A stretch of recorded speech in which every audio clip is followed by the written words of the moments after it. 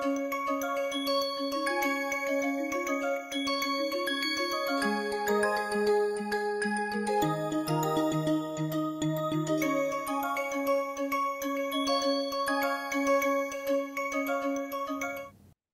everyone. Welcome to Remote Sensing and GIS for Rural Development. This is the NPTEL course focusing on rural development using remote sensing and GIS as tool. We are now at week 5, lecture 2. In week 5 lecture, we have been looking at specific data types in GIS, of which vectors were discussed in week 4, and week 5 we are looking at rasters.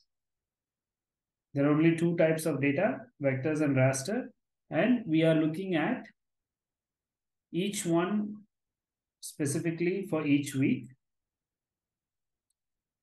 And in the last lecture, which is week 5, lecture 1, we defined what a raster data is supposed to have, the specifics and properties of raster data.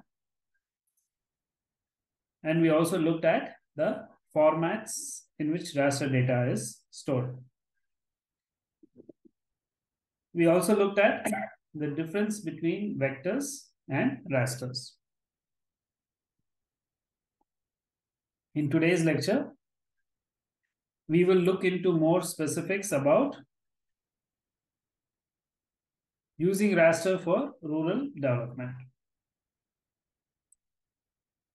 What we see here is some examples are going to be very specific for rural development, whereas some have to be tailor-made into your objective. As I said, satellites are collecting some physical properties as data, and it is converted to remote sensing image or information after some post-processing. This post-process data, which is still raw data for you because you're going to take the data and process it in GIS, has to be worked upon in different objectives so that we know what objective we are going to have and what data we're going to use. So let's look at some raster data for rural development.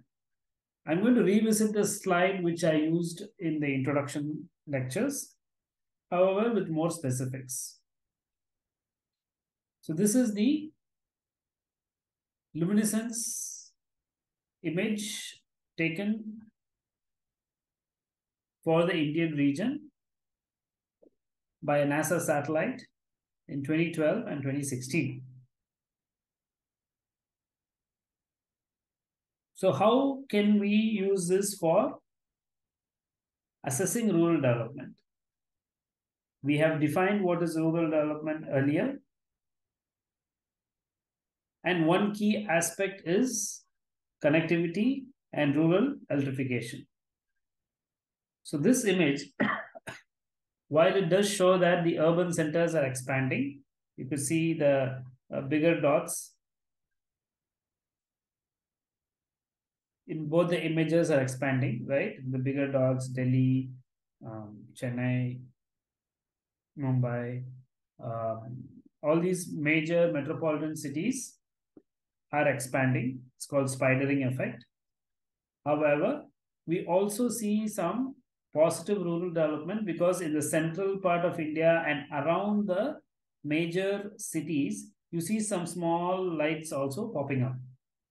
And you see also a road kind of a network connectivity, which is the highways. Over the 4 years between 2012 to 2016, there has been tremendous growth of highways thanks to the different schemes of the government that we looked upon. And also rural electrification has been happening at large scale.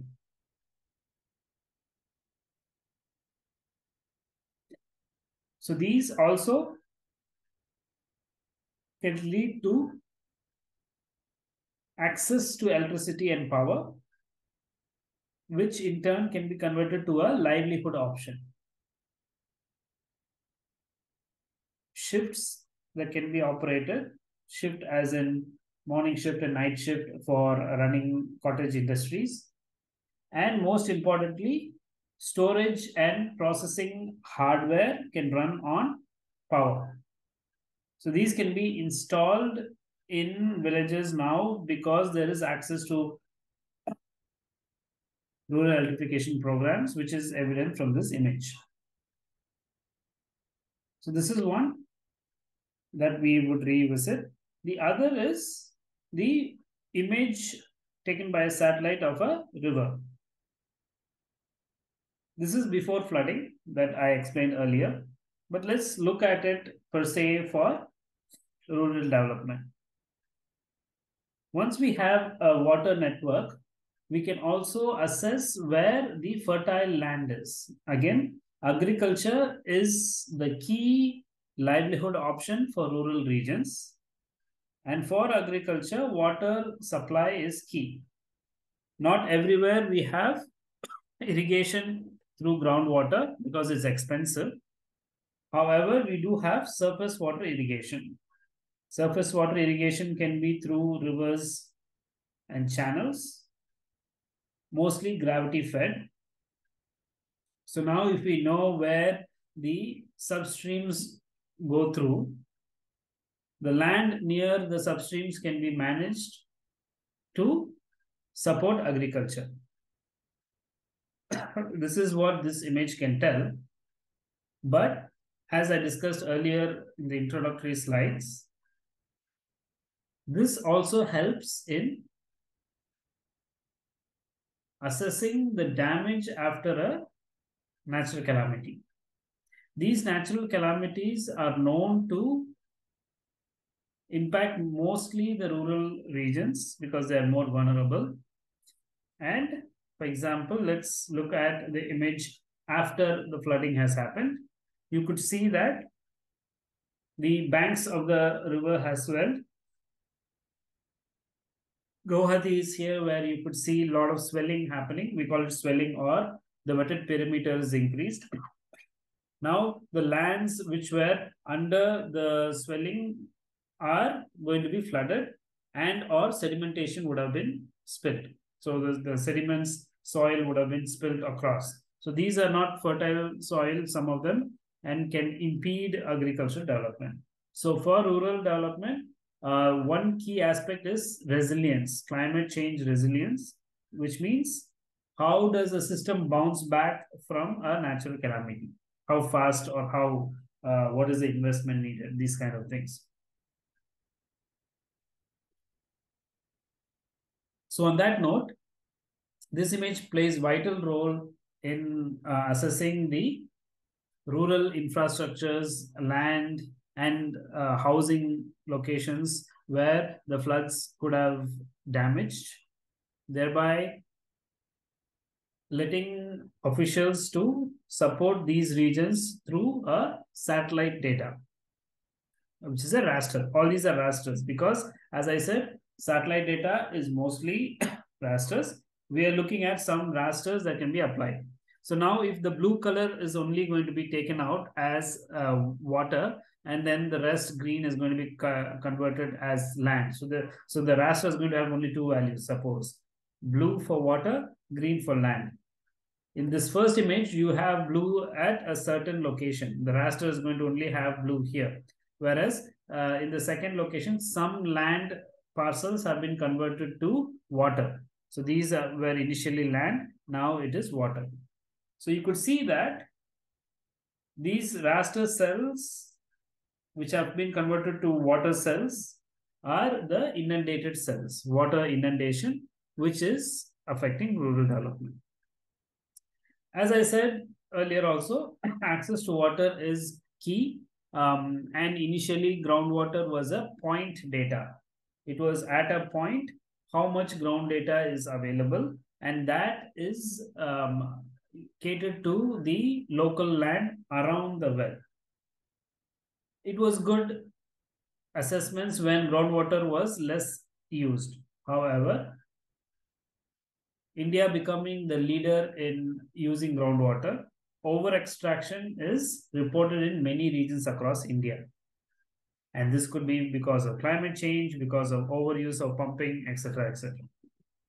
However, it is important to monitor groundwater levels and with the current point source. So, what is the point source? This is a vector data, whereas here you have raster data. The point source will only give the groundwater level in a particular location. So, we have location specific groundwater data. However, in a raster image, so this is a very specific satellite called Grace. In this image, you could see that the coverage is continuous. So not giving groundwater at a point, but across Gujarat. And that helps because we understand where the regional pumping is happening, not a point pumping. The point pumping can have impact only in the location, whereas a regional pumping can have impact across the region. You could see that here there is more pumping happening, right? During in the Saurashtra region, central regions. But after water has been supplied, there is a lot of recharge. Groundwater recharge happens, and so there is groundwater recharge in these regions. The other thing that we would like to discuss is the inundation of the land. So land inundation happens because climate change creates a water level increase, a sea level rise happens, and that can impact the low-lying areas. Most of the low-lying areas are rural regions, except if it is cities like Chennai, Mumbai, etc., Kolkata. Most of the other regions are still under rural entities. Why? Because these support predominant agriculture plus fisheries occupation, and there's a lot of people who are dependent on these for their livelihoods. So now if you look at this, the level increase can only be looked upon as a climate change impact.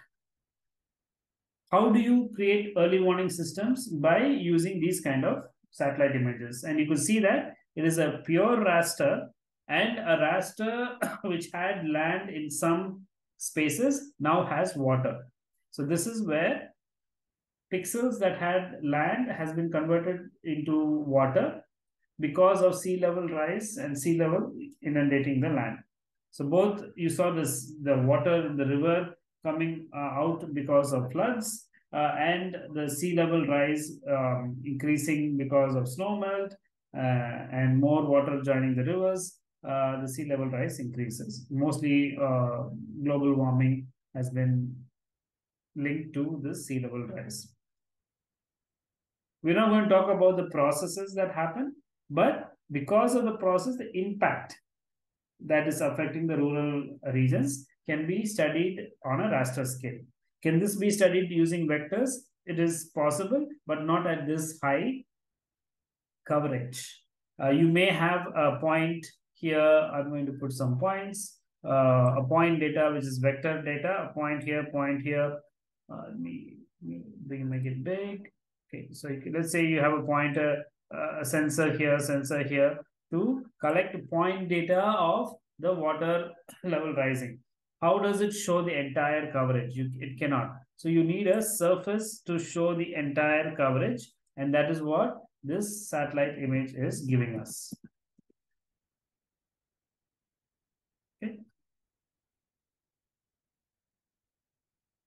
All these are remote sensing images and are rasters. In some cases, the rasters can be converted to points, and the points can be smoothed to a finer resolution of rasters along with observation data. But again, this is kind of a data less intensive course. So we will not be getting into high processing of GIS and remote sensing, but introducing methods and tools that can be used for rural development. One of the most important application of rasters for rural development is mapping the land cover, acreage. So there are multiple terms that can be used. Let's stick with the agricultural and agricultural allied livelihoods. For example, grazing of animals, dairy, all these require land. Land as in not just a plain barren land, but a land that needs cultivation, water, and after that there is a harvest and then post-production. Cows need grazing, cows need food for dairy industry to flourish. If you try to bring the food from other resources, it is going to be expensive. So there is a grazing land, right? And then you have goats. These are predominant livelihood options in the rural regions, which are allied to the farming. Farming is key, but then these are allied. Poultry is also there, chickens, ducks, etc. But mostly it's agriculture, followed by dairy and goats and stuff. In agriculture, you have different types of agriculture: horticulture, cash crops, food crops, etc. Knowing the spread, knowing the acreage of this helps in understanding the natural resource requirement for optimum yield. Let's say you have a 1 hectare land which is growing sugarcane, and another 1 hectare land which is growing cotton. You're not going to apply the same resources to the land, which means same water, fertilizer, pesticides. These differ because of the land use cover, right? So this land use cover is very important for attaining sustainable rural development. And other sustainable development goals, you have food security, poverty reduction, all are linked to the optimum use of the land, right? So here in this map, what you can see is, which is produced using the European Space Agency's satellite data, globe cover version 2, 300 meters per pixel. You could see that the land has been colored based on the type. Here we look at multiple coloring that has been used. This I'm just zooming in this region for you to see, and you could see that a lot of cultivated and managed areas, rain-fed areas are orange in color, and the dark greens are more the forest. So now if you have a time-lapse image, which is an image taken in 2004, for example, and a current image that is taken in 2022 or 2023, if you can assess the difference in forest cover, the difference in the agricultural land cover, all these would provide the assessment of resources that are needed for rural development. Let's take some more focused angle on this. We have the decadal land use land cover map for India. So decadal means in 10 years, over 10 years. So you can see that a land use land cover map of India for 2005 versus 2015, which I'm going to pull up. But before that, this is a raster. See how the data is continuous. I have clipped the boundaries out so that you can only see the data for India. Because the discussion is going to be on India, we are not going to look at the other regions of the world, right? So we're going to look at here, for example, you could see here, you are looking at the colors which are red for built up area, and then fallow land, etc. Right? So this is very important to understand where we are having built up area and where the land of rural land has been compromised or changed into multiple different land use types. Okay. So let's look at what the land has been used for. What the land has been used for is, it has been used for rice production, other cereals, pulses, and oilseeds. So this is a spread of land use land cover across India. The top Kashmir parts do not have much agriculture because of the Himalayan region. But if you look at here, let's say, for example, Rajasthan, it was growing rice, but not high. So where was the rice growing regions? It was here. So just looking at this rice image, you could see that most of the rice is grown in the Chhattisgarh, Odisha belt, and the southern regions a little bit. But cereals are grown mostly in Karnataka, Andhra, Telangana, and pulses in Tamil Nadu, Madhya Pradesh, and Gujarat, whereas oil seeds are in Rajasthan. Wheat is still there, but we are not having it in this paper. So all these are done. So these are extracted first as a generic cropland. So if you could see, cropland is given in brown color in the left image.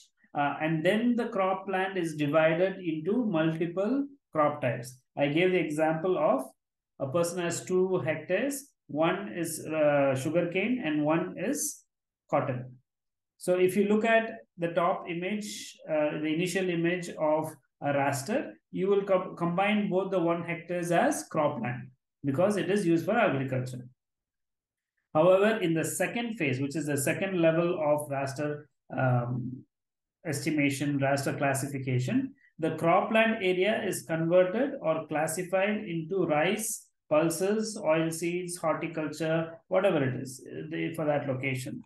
So you could see here, initially this image just shows it as cropland, but what crop? So that can be answered by here, which is pulses and rice. These are taken by high resolution satellites, which can capture the difference between the green color of a sugarcane and the green color of a soybean. From the top, it might look all green, but the satellite can differentiate between multiple green levels. And based on the green level, sugarcane has a signature green, whereas soybean has or cotton has a different color of green. So both the greens are not the same. Okay. So once you know the signature of sugarcane and the signature of cotton, you could easily divide it and make these kind of maps, which says that the land, yes, it is cropland in Maharashtra, eastern side of Maharashtra. Excuse me. But we also see the type of cropland, wherein you could see, let's take Madhya Pradesh. In Madhya Pradesh, you have some cropland here, but most of the cropland which has been aligned is having pulses. Same for Tamil Nadu, you have a lot of cropland, which part of it is oil seeds, part of it is rice, and most of it is pulses.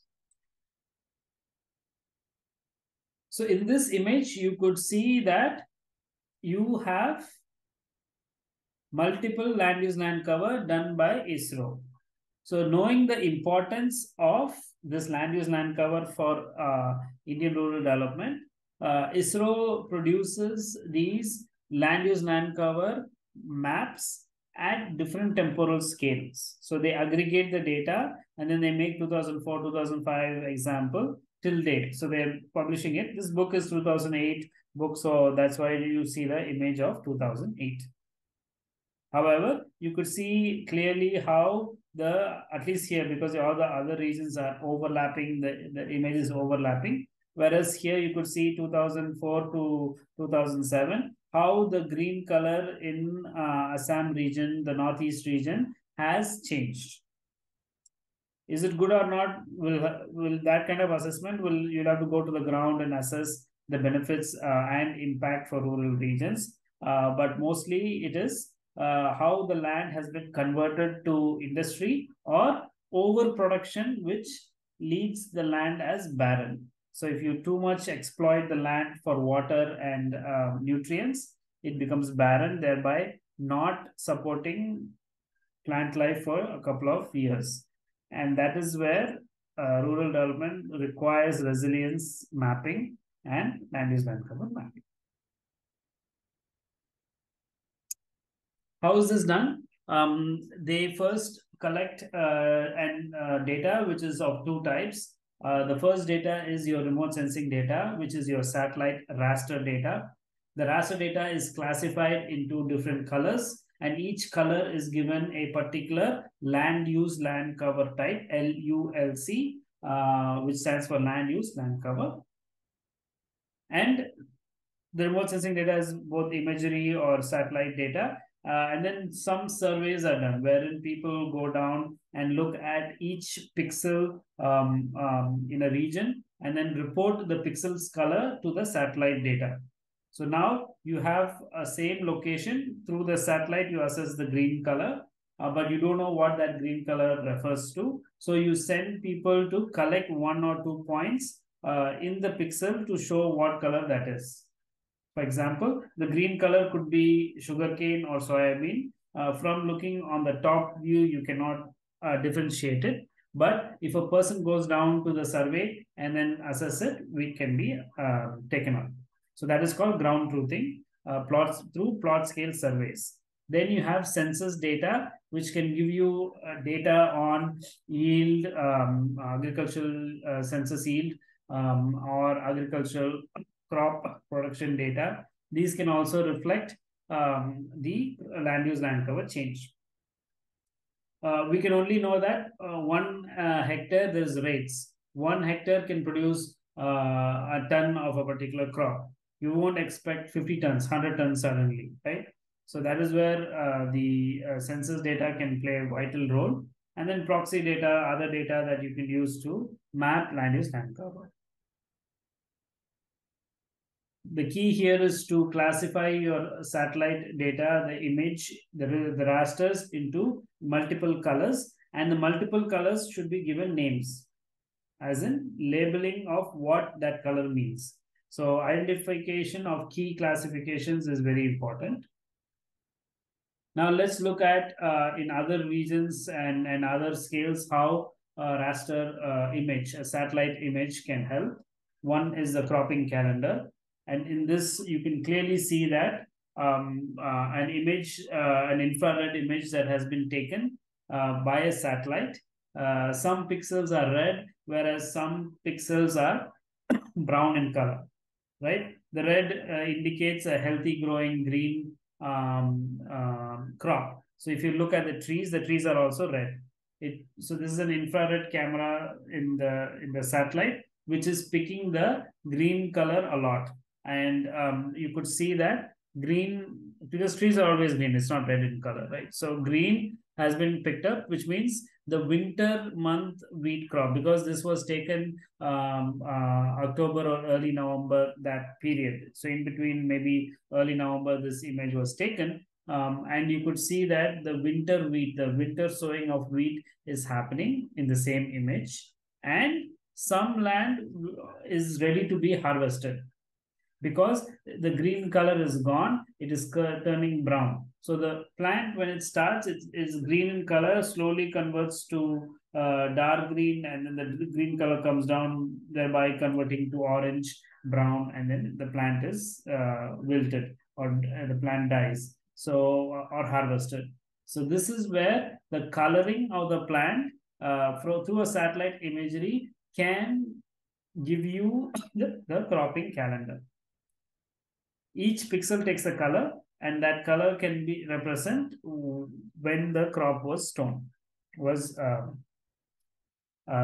sowed and harvested. Also, it can be used to assess what kind of technology has been used. Let's say, for example, this image shows clean cropping boundaries, and also the harvest has been very clean. So if it is done manually, you'll see some one or two not correctly harvested, or it will not be smoothly harvested, because people they cut on the top, cut on the bottom, so the height of the stub which is remaining back in the land will have different colors. Okay, whereas this is very smooth. This smooth color comes because it is almost unique, and that unique comes because of a machine like this harvester, which actually cuts through the cropland at a particular height.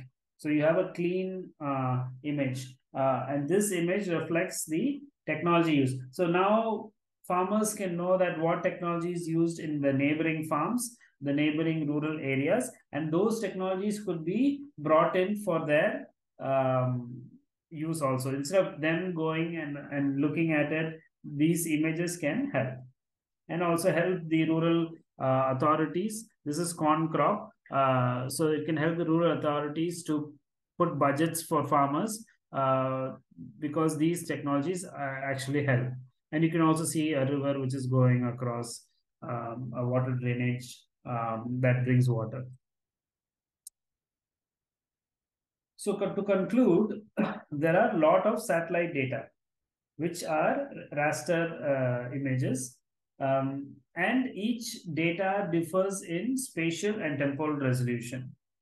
Spatial resolution is the pixel size, whereas temporal resolution is how often does the satellite come to the same location to collect the data for the pixel. In this graph, you would see that the temporal resolution increases from top to bottom, because 100 years is low resolution, 0.001 years is high resolution. The same thing, you have 100 kilometers as a high high spatial coverage, but low resolution, because at 100-kilometer pixel you cannot find what crop it is, you cannot find your road, it just takes the dominant color. So if that 100-kilometer pixel, most of it is, let's say, a forest, you will lose the housing, you will lose the agricultural land, and only forest color will be there. So 100 kilometers is coarse, and 0.1 is fine or hyperfine resolution. So now what you could see here is the linear point of collision is right there, the 45-degree angle. And this is where improving spatial and temporal resolution happens. Optimal range, we can say, because at this point it's very expensive. If you look at which satellites are giving these kind of data, these are not free data. You have to pay a lot of money to get it. These are private data collection agencies, like for example, airborne camera through your drones and small aeroplanes, whereas QuickBird is a commercial satellite data agency, where it collects data at very, very high resolution and sells it for optimum use. So now, where does rural development come? Fortunately, the rural development mostly comes in this part. Emergency response is there during floods and droughts. The geology and topography is also a one-time investment. But mostly the land cover, agriculture, water quality, all come at a not too fine resolution or too coarse resolution, but somewhere in the middle.